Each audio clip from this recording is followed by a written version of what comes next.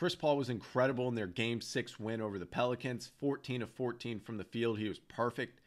Something I noticed on film, especially in the second half, starting in the third quarter, was he really attacked the switch on ball screens. So on this play right here in this double drag, CJ is his initial defender. Jackson Hayes is going to late switch because he's guarding Jay Crowder right here. DeAndre Ayton's going to flip the screen. He gets to a comfortable left mid-range elbow shot. Now you're going to see this set 3 straight times. He sets a step-up screen. The Pelicans switch it. So you can see Phoenix is trying to get Herb Jones off of Chris Paul right here.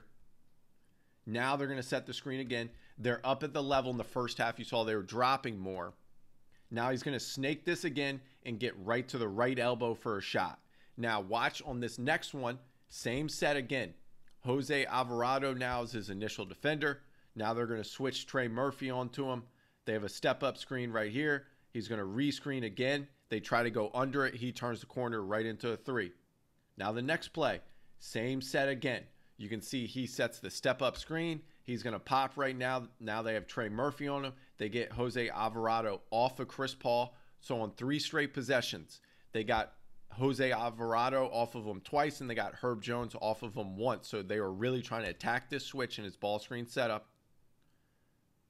DeAndre Ayton sets a great screen. He gets right to his right hand, right into that fade. Now you can see in the fourth quarter, down 1 with 6:30 left. Jose Alvarado is guarding him again.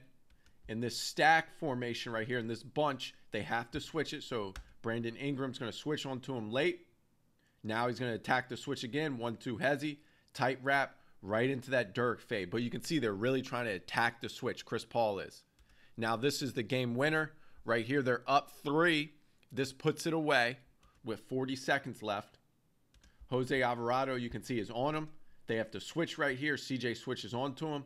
Now he's going to attack CJ right here. 1-4 low. You can see 4 guys along the baseline right here. He's going to attack the switch. This is an excellent move. Watch this between the legs shift right here. Between the legs, he's going to shift to his left right here. He's going to go with an inside out. He's going to explode off that back foot right there, and he's going to attack CJ's top foot. Gets right downhill to a little control fade to win the game and to win the series.